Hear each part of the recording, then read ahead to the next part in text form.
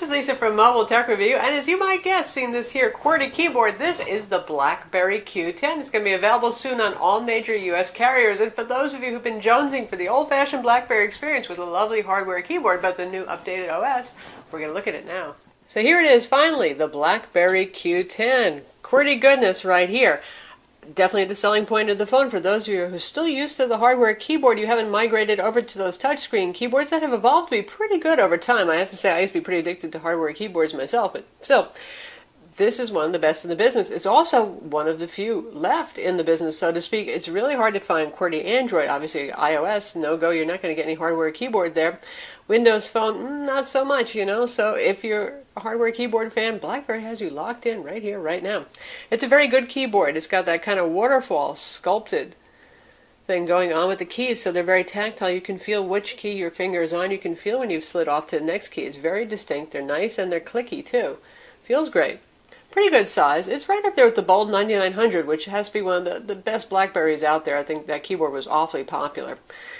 Also very easy to see, also blacklit. Kind of nice, stylish, modern, minimalist design going on there. And if you take a look from the side, you can see the relief on the keys. Not sticking out a whole lot. That's okay with me, as long as there's some travel and some clickiness going on. It's good. Back to the front here, this is a touchscreen. This is running BlackBerry OS 10.1, so we get that update that BlackBerry recently released that adds a couple of nice features, and chief among them actually some keyboard optimizations here, so you can do things like, if I type tweet and then a message, it will automatically tweet that message. If I type in BBM Joe Brown, it's going to start a BBM to Joe Brown. So a lot of that going on there. We get HDR in the camera, as always, some speed improvements, and touch screen. Voila! So we get a little bit of modernity there. Certainly this is a very modern OS, and a pleasant OS. I enjoy it quite a lot on the Z10. One of the challenges is we're shrunk down to 3.1 inches here, so typical of BlackBerries of old. Even one of the concessions you made to having this hardware keyboard here is less room for display, so you're looking at a fairly small display. The resolution is 720 by 720 pixels. Okay, that's not a huge number of pixels, but then again, this is also a tiny display, so our DPI is still over 300 on this, or PPI rather, so certainly text looks sharp, graphics look sharp on it, but things are small, particularly if you're using something like the web browser. This is not going to be like using your 5-inch Android phone competitor. Certainly, you just have less to work with there. The good part is it's quite small. I do have fairly big hands, but this guy is just really easy to hold, about 4.6 inches overall on the size factor. If we take a look around the side, not super skinny, but devices with a QWERTY keyboard and a removable battery are not super skinny. By no means is it a fatty either, but you can see we have our micro USB port and our micro HDMI ports here. The USB port you're going to use for charging the phone, and also for data transfers, syncing, that kind of thing, if you want to do that over a cable. Power buttons up top here, just like it is on the touchscreen companion to this, the Z10. Headphone jack right there. Microphones up here. Volume controls, metal, again, a lot like the Z10 in terms of styling. You can see how much they stick out. Pleasant to use, and then our center action button right there. And on the bottom, we have our speaker and another microphone hole. And if you want to take off the back cover, yes, you can. This is not a sealed phone. Good times. Carbon fiber here. I don't think it's just a carbon fiber look, because we can see the same thing going on in the inside. So those of you who are car geeks like me, it's kind of cool looking to have the carbon fiber back, and that's also pretty tough. Got a little bit of flexibility in there, which is actually a safe thing. NFC, we can see our contacts back here. Removable 2100 milliamp battery. That's a huge battery for a phone that has a small display and a not very demanding CPU, so you guessed it, battery runtimes are good. Micro SIM card slot in here, and micro SD card slot right here. You stick the card in that way. Up to 64 gig cards will work, so that's SDXC compatible. While we're looking at the back, we can see we have our LED flash, and this is an 8 megapixel camera. Same camera module that's used in the Z10. You can see a little bit of a gap around the edges over here. It doesn't fit like super tight and flush. Not the end of the world though, but I know some of you are perfectionists. Look at the HTC One. If you didn't have the most perfect edges, it was not a good thing. So if things like having visible seams bother you, there it is. You'll have some visible seams here. Phone's powered by the same CPU that we saw in the Z10, which is a 1.5 gigahertz Qualcomm Snapdragon dual-core CPU, 2 gigs of RAM inside, 16 gigs of internal storage, plus you can augment that with that SD card slot, put your media files and stuff on there. Phone has Wi-Fi, Bluetooth 4.0, and a GPS as well. So pretty much everything you expect from your modern smartphone. 2-megapixel front camera for video chat on board as well. Call quality on the phone, really good. BlackBerry just does such a good job with that, and it's landline clear. People didn't know we were calling from a cell phone. Dialer interface right here, and you can dial using the on-screen number pad, which is my preferred way because it's nice, big, easy targets. Or you can actually use the keyboard right here. And in fact, if we minimize this and we just start typing and we're using number keys, it's going to do search and it's going to assume that maybe I'm entering a number. So for those of you who are used to actually using the hardware keyboard to do that, you can do that. As you see, I'm swiping here. We have our active frames. That's a minimized version of running applications. If we want to close them, we just hit the little X button right there. Same thing as the Z10. You're looking at pretty much the same operating system. Just a little update for those of you who have not gotten the 10.1 OS update on your BlackBerry Z10. Same application selection right here. We're looking at the AT&T compatible model. Really, this is also compatible with Canadian carriers too, who have 850 megahertz 3G and 4G HSPA+, plus LTE on AT&T's band. But again, this is going to be available on all U.S. carriers. We've got our BBM here, calendar.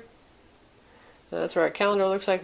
Right now we're in agenda view. We can switch to month view, day view, and so on.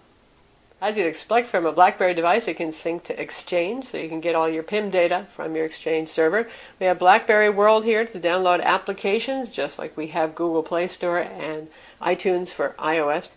Contacts over here, pictures, viewer, music player, pretty decent music player. Again, this stuff is the same as on the Z10, so we won't bore you with going over the same stuff again. We've got a built-in video player. Honestly, a little screen like this, you're probably not going to spend a whole lot of time watching videos, but you could. Story Maker, so you can edit videos as you shoot, and a bunch of social networking stuff pre-installed, your Facebook, your Twitter, your LinkedIn, your Foursquare.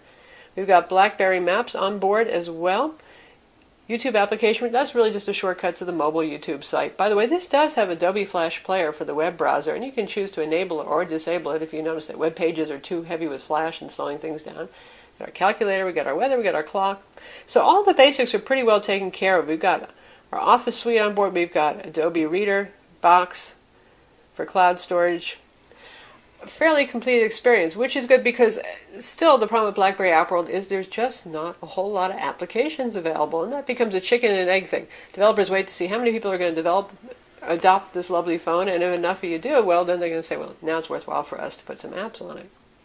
Keyboard's full of nice little features like you would expect from a BlackBerry. You even get things like, it's going to tell you if you got your Shift key on right here on the screen, so you don't make any mistakes there with your Shift being on.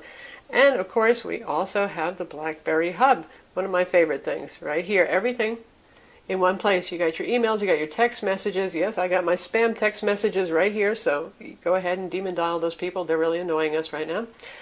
All that's right in here, easy to take care of. Anything you tap on, you can take action on as well. It's not just a view-only kind of experience. So if you expect a good messaging experience from BlackBerry, that's what you're getting now. It's a pretty nice unified experience. Gone are all the separate inboxes that you used to have in your email icon even. In fact, it's all managed in BlackBerry Hub. Again, just like the Z10. So speaking of the Z10, let's compare them.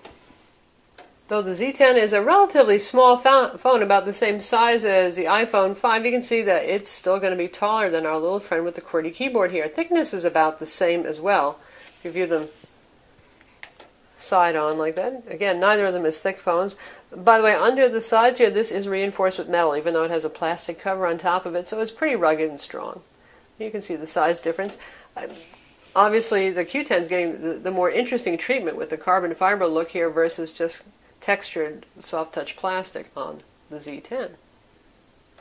Pretty much inside, you're looking at the same internals with both of these guys. Really, the big difference is going to be whether you want this QWERTY keyboard right here and, well, the overall display size that you're going to have to give up a lot of display real estate compared to our Z10 here. And we have a full review of the Z10 on mobiletechreview.com and one on our YouTube channel for those of you who just want to see the video review too. So you can do your homework on that one if you still need to.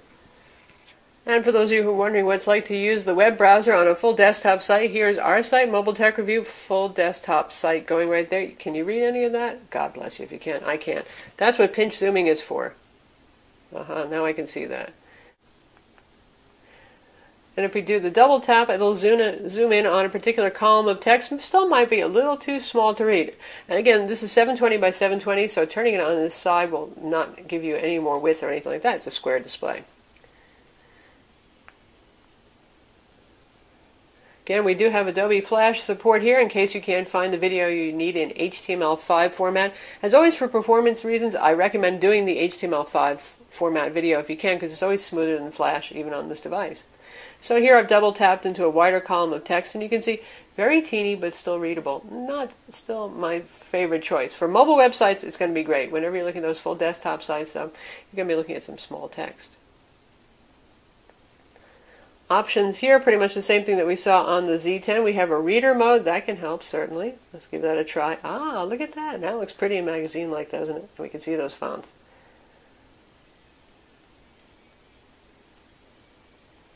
Lots of text. Strips out most of the graphics, not all of them there, but aha, no, it's plopped them at the end this time. There they are. And actually, you can see those images look pretty nice and sharp here.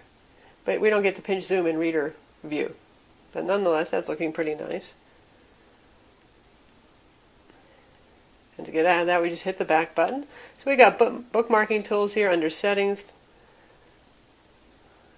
You can see what options we have right here. Display my home page, open a new page, open links in the background in a new page. Adobe Flash on or off. Let's turn that on. And you can even set the default text size. Though sites with CSS, which is most of them these days, will often override that setting anyway. Now that we've looked at the web browser, by the way, I have to say data speeds have been quite good on this on AT&T's LTE network. We have seen good download speeds, 25 megabit per second down, and about 14 megabit per second up, which is consistent with other top smartphones on AT&T's network. One thing I like about the UI too is you always have the shortcut here. You got the calling shortcut and we got the camera shortcut. So let's take a look at the back camera. And it doesn't really matter which way you hold it, but we'll just stick with upright. And you can tap to take a photo. You can drag the reticle around to make sure it's focusing on our friend the Z10 right there. Take shots pretty quickly.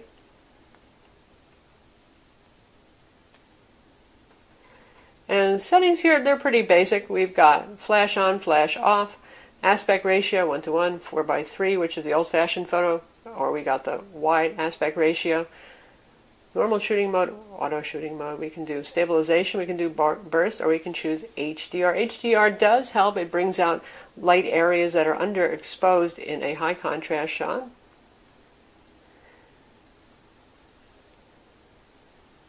And if you want to switch to video mode, right there, we can shoot 1080p video with this.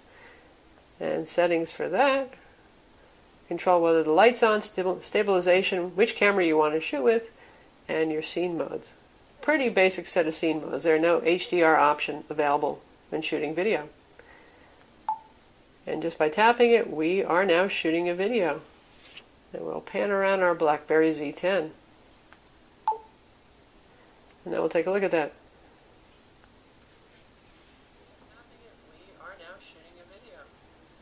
We'll pan around our BlackBerry Z10. Actually does a pretty good job of keeping things stable when moving around like that. Battery life on this guy, thanks to that 2100 milliamp battery here, really that's a huge battery. That's much bigger than what we saw on something like the Bold 9900, which was around 1230, and this is even higher capacity battery than on the Z10. Can't beat it. And I think that BlackBerry knew that, you know, folks who use their BlackBerries really counted on that long battery life from their old school handhelds. And nowadays with faster CPUs and bright color touchscreens, it's harder to do, so they put that bigger battery in here. The good news is this guy's an Energizer Bunny, hard to kill on AT&T's LTE network with LTE on and in use. Auto brightness, which is actually pretty bright, and sometimes changing that over to about 50% brightness. I had absolutely no trouble getting through a day with heavy use on the phone. That means streaming videos, lots of push email going on, web browsing, making calls, all that kind of thing. I think a lot of people are going to manage with moderate use to get through 1.5, maybe even 2 days with this. So really an Energizer Bunny compared to today's smartphones. So all in all, the experience here, again, is really just like the Z10, which is what you would expect. And I do like the operating system. I know some people are giving it a hard time there. I love the quick BlackBerry Hub access. I love the way we can minimize applications into active frames. And really the big decision for you, if you're a BlackBerry person, is whether you want to go with all touchscreen and the on-screen keyboard. And the Z10 has a very good on-screen keyboard, or if you want to stick with the hardware keyboard. Just keep in mind that you're giving up a lot of screen real estate here, and things are going to look pretty teeny, and they're going to sometimes be a little harder to tap on, too. So that's the BlackBerry Q10. Again, it's going to be available real soon now on all U.S. carriers. And certainly if you're already a BlackBerry toting person who loves that hardware keyboard, you thought the Z10 was kind of cool, but not your cup of tea, well, this one's probably for you. I don't think it's going to win a lot of converts over from iOS or Android, but I think it's going to hold on to a lot of the BlackBerry faithful, and there are tens of millions of you out there. I'm Lisa from Mobile Tech Review. Be sure to visit our website for the full review of the BlackBerry Q10, and don't forget to subscribe to our YouTube channel.